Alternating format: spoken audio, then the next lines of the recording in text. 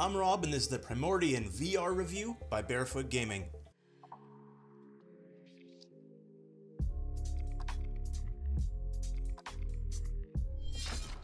So let's start with the story. Primordian is set like a billion years ago. The concept is you are a guy that has lived in the shadows, and there is a world where there's people that live in the light, and there's a certain time every year when you can go from the shadows into the light, etc, etc. The story is quasi-interesting, but really the meat and potatoes is going to be the gameplay and the visuals on this one.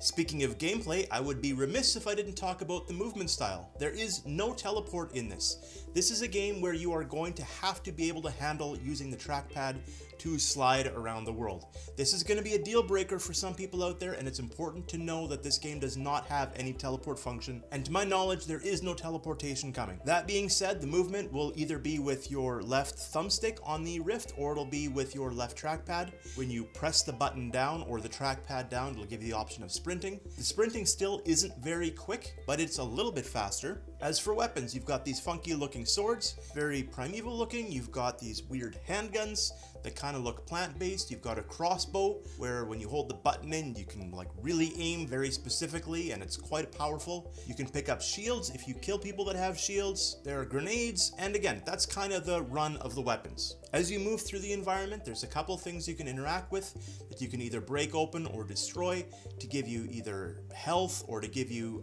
grenades or that sort of thing. And the combat is either aiming with your weapon or swinging your sword or holding your trigger in to charge your fist. So let's get to the actual review. At $27.99 Canadian, I find myself kind of torn in a bunch of different areas here. This game is beautiful. It is Avatar beautiful. I feel like that's kind of what they're going for. I can see kind of like a Turok-ish feel. The game is very linear, which isn't always a bad thing. You'll start off at one spot and you will kind of follow a path. The path isn't very wide, so you're going to encounter the same enemies every time you play through. It's not going to play through differently, which is okay. The entire gameplay is about 2.5 hours for part 1. There are a part 2 and a part 3 coming, and as a major plus on this, the part 2 and part 3, and I've talked to the developer, are going to be free. So when you pay your 28 Canadian on this, that's it. You're gonna get the entire game, part 1, part 2, and part 3, just to be clear. That being said, the combat, which is a big part of this game, is just all right. It's okay. A lot of the enemies that you're gonna face, you're just gonna be swinging like crazy to either lop off their heads, lop off their arms, and it looks really cool when you do it, but it gets a little boring. There are different kinds of enemies that will drop out of the canopy. It's not like you're only going to face one kind, but things like boss fights, I didn't actually find fun. I just found them kind of monotonous. I found them long and I found them drawn out. The artificial intelligence is also mostly poor. So when you see a bad guy coming up ahead, and you back up and get away from them, they'll start swinging their swords and stuff, and they won't always come at you. There will be enemies that'll land on your head, which you know they're not actually intended to be stuck up there, but part of that again is because the game is still early access. The AI does need work in its current state. The soundtrack is fantastic, so the game gets major bonus points for the soundtrack. Whoever did the sound, A+, good job. It really helps for the immersion and for everything else. It just makes it feel like a more polished piece. Also, the environment that you're moving through isn't totally static. For example, as you're moving past certain trees, you'll see a big snake that's coiled around and moving through. You'll never actually see the snake itself, but it makes the environment seem more alive, which is really nice for a game like this. Did I mention it's pretty? It's oh so pretty. This game looks really good.